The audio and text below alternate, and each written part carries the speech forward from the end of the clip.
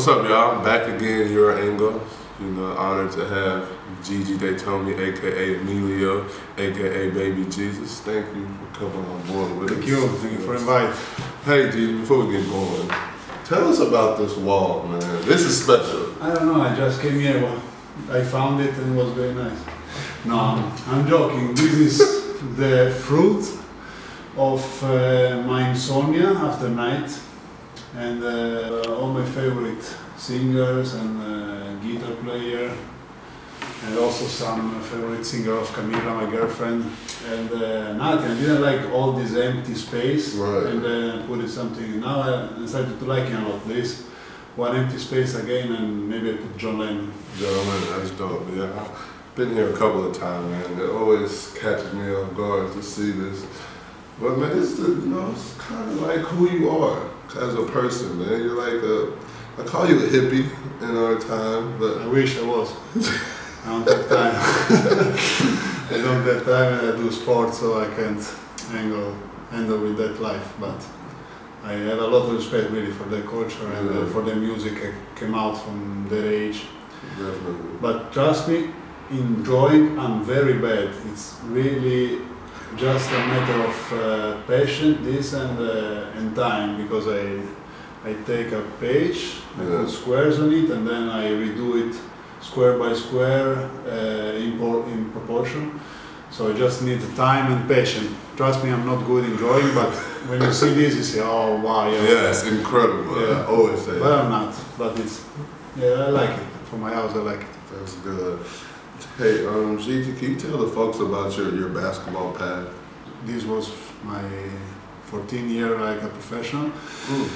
And nothing. I started because my father is still the president of a little club in my hometown in Sardinia. I was always one of the best of my ages, first in Sardinia, then also in Italy. And then when I was 16, I tried to act professional, to try to be professional. I went in Siena. And I was practicing with a top team. It was a very high level team. That team reached the Final Four in 2004. And of course I was only practicing with them. But it was a good test for me to see where I was at the time, and to feel that I maybe could reach that level. And then a lot of things happened. I started to play in Siena when I was 18.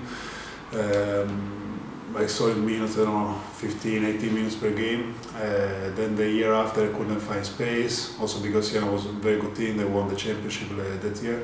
So I moved in a lower level team, always in Italy, in Scafati, always in first division, to find space, to stay on the court, make mistakes, to grow up like a player, to make put some experience, also to show what I can do on more minutes on the court. After that I went to Rome. Rome was a serious club. Bodiroga was the general manager. There was a lot of very important players. Brandon Jennings was coming from high school, and they decided to come overseas instead to go to college before getting ready for NBA. Sani Becirovic, a EuroLeague champion with coach Obradovic, was there. Primoz Brezec, NBA player for several years. Rodrigo de la Fuente was 10 years in Barcelona. It was a very, very good team. And I found my spot. I was a rotation guy. And I stayed 5 years in Rome. But year after year, the budget was lower, so the ambition was lower. And automatically also my role was bigger, bigger. And the last year was the best season because we really put the team together just to stay in first division. But then it was an incredible team, a lot of young guys really hungry to play. Some veterans were Phil Goss, Bobby also had an incredible part of that locker room. And nothing, we just made an incredible year. We reached the final. And I was the MVP of the league. So just 1 year before that, I didn't know if to stay in Rome or go somewhere else in Italy. And a year after that, NBA teams were looking for me. So it was something incredible. Then I tried the NBA experience because it was something that you always dream, especially here.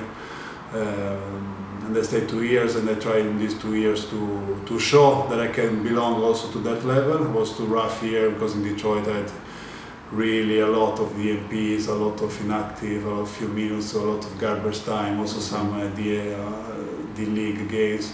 Then finally in Boston arrived the real opportunity and we reached the playoff. I was a role player, I had some minutes on the team. That's why when I think about NBA, the best memories are about those months in Boston.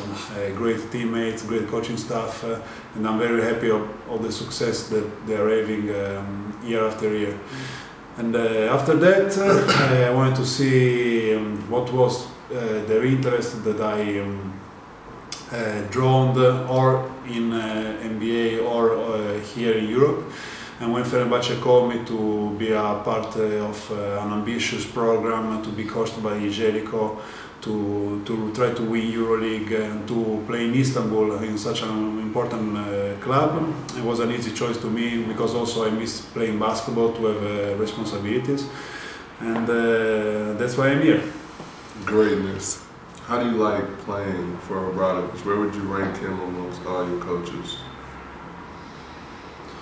Oh, for sure, if I say that he's the best coach I've ever had, I think nobody will take it personal. Okay, everybody says the best because of what he won. For me, he's the best, first of all, because you know how to relate to players, you know when to push, when to chill, how to treat people. And then he's never satisfied. It's incredible for me that he's a living legend and still is the most unsatisfied in the gym. He always looks for perfection, he always pushes players, he always defends his players, and it's very funny to play, really fun to play for him. He's one of those coaches that you just listen to him and then you know you're going to be in good shape if you do what he asks for you. And I think playing for him to such a high level, this is a level that I always watched when I was in Italy, like a very high level. I always watch Final Four playoffs, and now to be a part of it is something big for me. To be one of his players is something really big for me. Let's change it up, man, because you love to read. I've seen the books. I appreciate that, you know, being a fellow book reader. What are your top 5 books? Wow, you should tell me yesterday, maybe I could think about it. Okay, for sure, recently somebody else asked me this, so maybe I have an idea. For sure, number 1 is Shantaram. Did you read it? No. It's a big book, it's a 1,000-page book, but trust me, when you finish, you think, already? Like, it's such an amazing book. You have to read it, yes, you have to read. About this guy, autobiography, but romance, escaped from prison in Australia, I guess, and reborn basically in India, helping the poor people to survive because he has some notions of being a doctor, but he looked like a magician to these kids, and then get into the criminality in India to survive.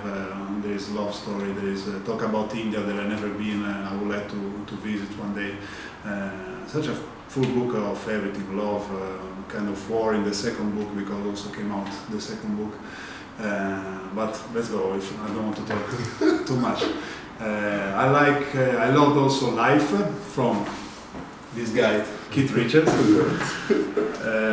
It's the biography of one of the main rock star ever, Keith Richards, a guitar player of the Rolling Stones.